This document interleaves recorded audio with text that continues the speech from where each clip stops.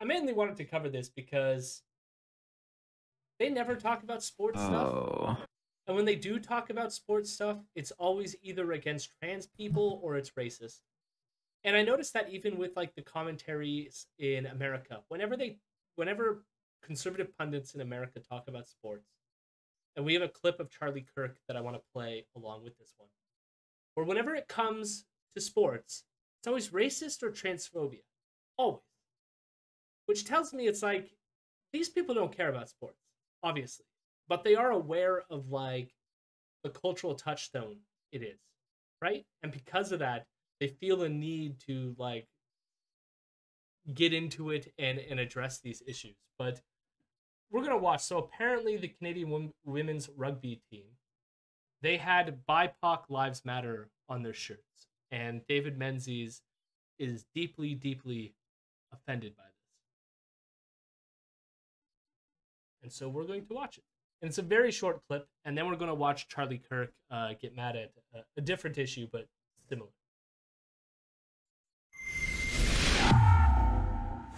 So, there were many glowing, gushing, and fawning articles published the other day about the Canadian women's rugby sevens team, which is now over in Tokyo competing at a spectator-free Olympic Games that apparently nobody seems to care about. I will also argue, fuck the Olympics, you know? I mean, pro athlete in terms of these people have worked really hard, and I hope that they are treated better, and I hope that the Olympic organizers are do a better job than they have been at keeping them safe from COVID and all that fun stuff. I wish them the best. But seriously, fuck the Olympics. If anything, we should have one city that is the place where the Olympics take place every 4 years for summer, and then another city where the Olympics takes place every 4 years, so that we're not removing people from their homes and displacing them in order for these cities to spend a shit ton of money where there's money laundering and other corrupt ongoings to build buildings that nobody uses once the Olympics are done. And it's a big waste of money, destroys the planet, and displaces people. So maybe we could not have that and just have it in one location. If we're going to have it at all. I know Ken loves the sports, but maybe Viano and I are more on the no sports at all side of this. I'm in the no organized sports side of this. No. Like, it should all be Calvin Ball. The hell's Calvin Ball? From Calvin and Hobbes. It's where they just make up the rules every time that they start playing. Have you been watching the Olympics, Ken? Maybe Ken stepped away from the computer, so I'll ask them later when they get back. I know Ken's been having audio issues too. And Ken's missing the sports. We can't hear him.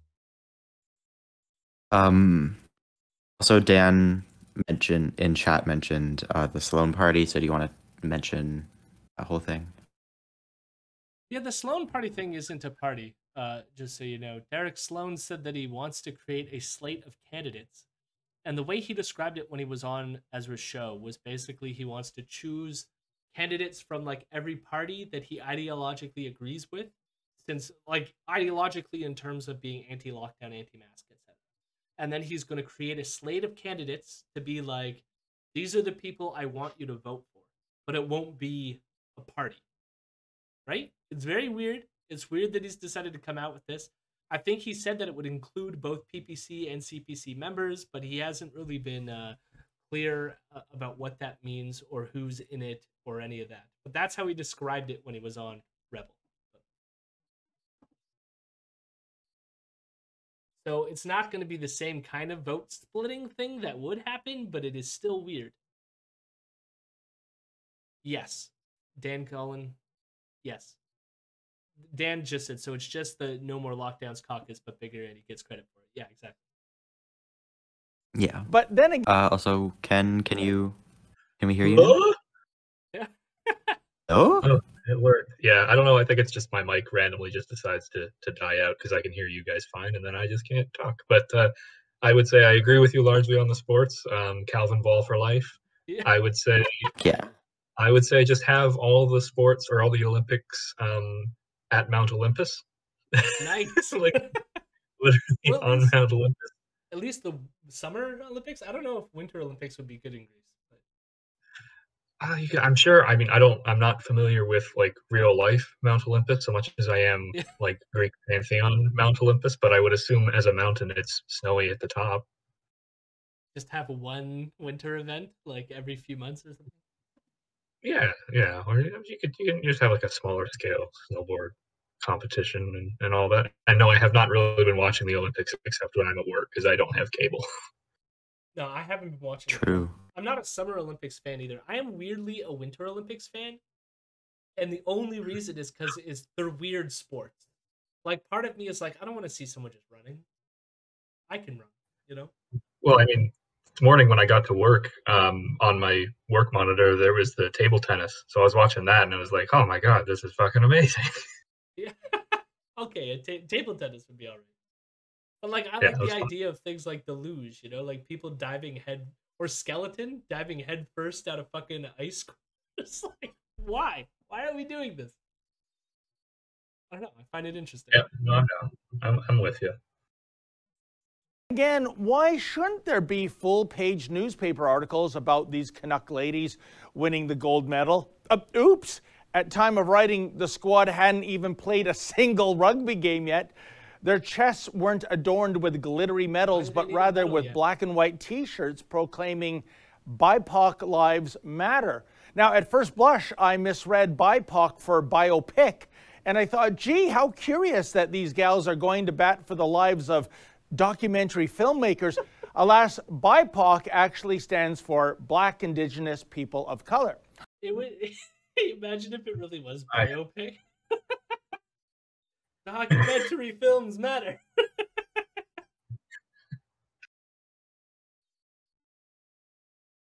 I just like, it's amazing how much they're like bothered by things like this.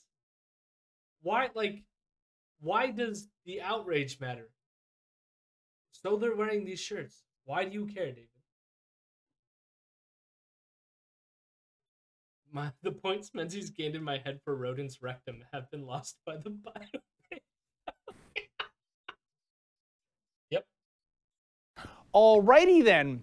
But missing from all like the articles was an explanation vis-a-vis what the rules are when it comes to whose lives matter and whose lives do not. I must say, I'm completely confused.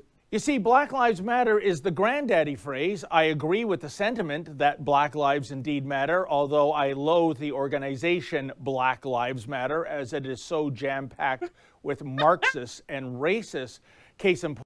Marxists. I mean, they're not racist. Some of them are definitely Marxists, and like that's dope. Why? I can understand why Menzies might be upset with that, but I'm pretty cool with them being Marxist. No problem there. Yeah, that's the coolest part about them. But I do notice, like, all the people that he was showing there, I think there was the group photo, but then everything else was all women of color, except for I think there was one white girl near the end there, or at least white passing. So it's like, why are you showing these particular pictures as opposed to all the others, David? What are you trying to suggest? Point Usra Kogari, aka Usra Ali. She's one of the organizers of Black Lives Matter Toronto. Usra. And apparently Usra tweeted this mirthful message a while back, quote, "Please Allah, give me the strength not to cuss kill these men and white folks out here today. Please, please, please," end quote. Oh, by the way, Toronto Mayor John Woke-Tory would later give her some sort of civic award for something. Like, what was wrong with that tweet? Yeah, they're still on that tweet. They bring it up every time they talk about Black Lives Matter. They always bring up this tweet, and really, she was responding to people at a protest that were like fascist protesters that were causing her grief. And honestly, without that context, that tweet was based. With that context, still based. We don't need fascist assholes fucking around at a protest. She said way worse. I don't even know much about her to say in a context whether she is good or bad. In part, I'm like, it's not necessarily about the leaders of this movement. I think Black Lives Matter is largely a grassroots kind of movement that doesn't necessitate leadership. But like, I don't know. These tweets are just not as offensive as they like to keep bringing them at it. Worst mayor ever. But here's the thing, I am of the firm belief that all lives matter. Every single one. Dr. Martin Luther King thought so too back in the day. And what reasonable person would... David Menzies and Dr. Martin Luther King, just best buds, believe all the same thing. I don't know why it is so hard. Well, I know why it's not hard, but they purposefully obfuscate it because they're bigoted assholes. But like, of course, all lives matter takes away from the fact that they're trying to draw attention to a particular cause, and so making about everyone is racist because it's watering down. Saying Black Lives Matter doesn't mean that other lives don't matter. It just means that right now we're talking about these lives, right? It's just like, I don't know why they can't handle it. They can't handle any criticism. They just crack like the fragile husks that they are. The white fragile husks. Would not be on board with such a sentiment, yet stating that all lives matter is supposedly an egregious act of cultural appropriation, or at least an act of t-shirt slogan appropriation. Just ask the folks at Pollock's Home Hardware. Last July, this shop in West End, Toronto, put up a sign that declared, quote, "All lives matter, be safe, be kind," end quote. Oh, Hogtown's woke mob reacted with absolute fury. You'd think the Pollocks were displaying a swastika or something. Indeed, check out some of the comments that were published in a blog TO post. Gasped one triggered social justice warrior, quote, "I actually can't believe I saw this. How has this not been addressed?" End quote. Fumed another spirit unicorn. God, spirit unicorn. I will say, I think I get where the people are coming from who reacted to this sign, but I feel this is more a case of like ignorance or not, like, because clearly what this sign is probably referencing is COVID, right? And the COVID aspect of it is more the stay home, socially distance, we all matter, like, be kind, be safe, all that kind of stuff. I doubt it. Like, Well, it's just like bullshit politeness coming from a racist. Like, no, the sign? yeah. But if it's about the COVID stuff, like, what I wonder is, like, maybe it is bullshit stuff coming. I guess, like, part of it is we're missing a lot of context. Like, if it was directed specifically at the Black Lives Matter stuff, okay. If it was about COVID, let's see if there was a date on that blog. Yeah, no, there's no date. Home Hardware in Toronto. I mean, there's only a like month and a half window where BLM stuff wasn't overwhelmingly in the mainstream media when COVID was going on. So this is like going to be like after the death of George Floyd. So this is a racist thing. Like, well, that's why I'm just curious. I'm going to see if I got a date here. I have the article here now just to find a date on the posting. Of course, there's no friggin' date. Oh, July 8th, 2020. So yeah, it would have been just after. yeah. Okay. Yeah. Yeah, So, okay. like, No, that changed my thoughts on it. Like, it depends on when, like, that's close, right? I think which is why it's like the slogan's expression in people's heads. There could be just like words in the air. Like, there could be some more benign reason for this, but at the same time, I can understand people's outrage to it as well. Not enough to get like angry like David Menzies is getting angry here in the need to like make this a huge thing. Like, people can react to things just like David is reacting. You live near that. I mean, especially, I think they apologized for it and took it down. And then it's like, you know, it's better than them being like, why are you trying to cancel me? Not being addressed, end quote. Fumed another spirit unicorn, quote, this sign is extremely inappropriate toward black community members that are fighting against their people being killed and brutalized, or do you only care about your white customers, end quote. Naturally, the sign very quickly came down before a mostly peaceful Antifa community outreach group dropped by to introduce the hardware store to an assortment of Molotov summer cocktails. But that was then, What? and this is now, because apparently in Molotov summer cocktail. What do you think he means by that? Yeah, I think he misspoke. He misspoke, buddy. He meant Molotov silly season cocktails. But that being said, if they were Molotov cocktails, would the store not be burnt down at this point? I'm pretty sure that home hardware is still up and still in existence. So what? So is the Molotov summer cocktails them just going up to it, being like, "Excuse me, hardware store man, can you please change your sign?" Don't you know it's the cucumber times? Sure, David, sure. 2021, you can MacGyver the Black Lives Matter slogan. The rugby gals are getting applauded for their tinkering, not condemned. But I wonder why. I wonder why, David.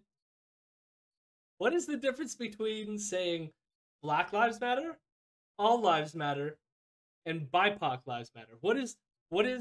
Why are two of these more similar and acceptable and the other not? What could that possibly be, David?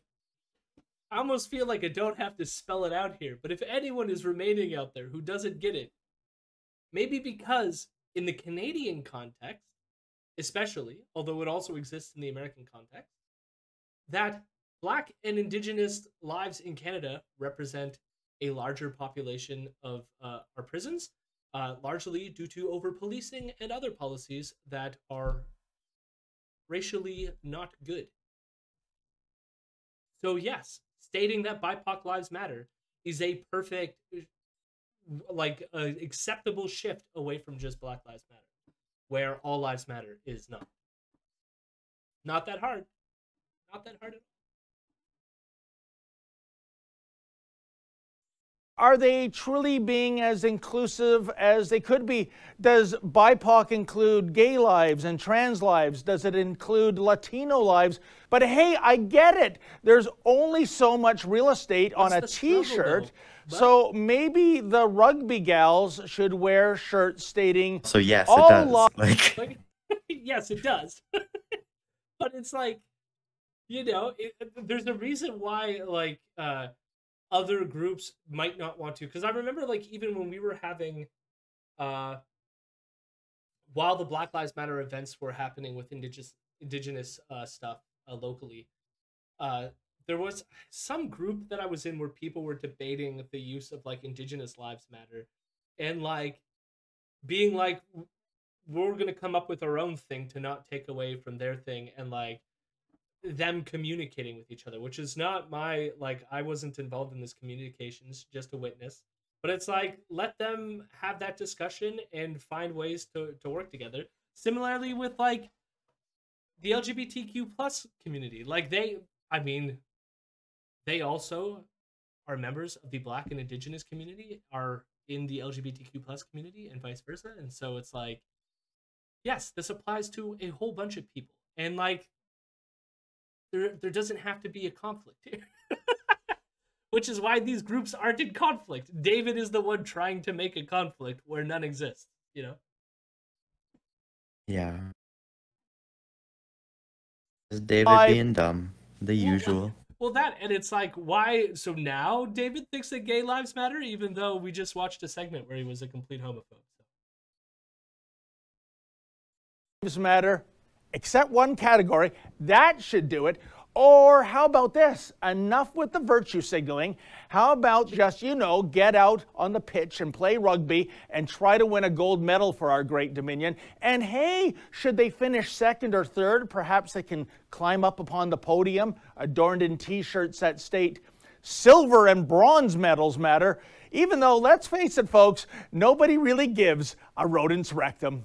For Rebel News, I'm David the Menzoid Menzies. Maybe he realized the first time he did it, he was like, haha, that got a good response. Maybe somebody, even the cameraman, pointed it out. He's like, I gotta do it twice. The other thing that really annoys me about that conclusion is the notion of a virtue signal. This shit frustrates me so much, but it's like, what's the difference between a virtue signal of them wearing a shirt promoting a cause and you releasing a 5-minute video where you complain about the fact that they wore a shirt promoting a cause? It's like, how is this any different in terms of being a virtue signal? Which I would say everyone signals their virtues.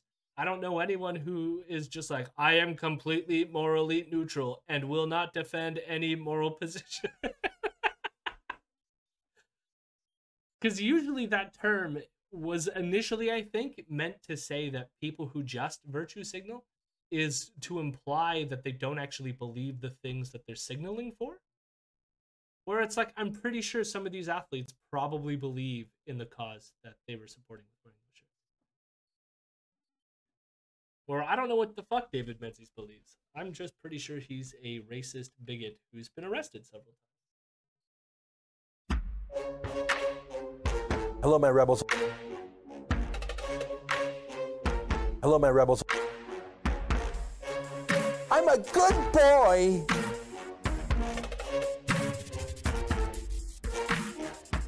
I'm a weirdo.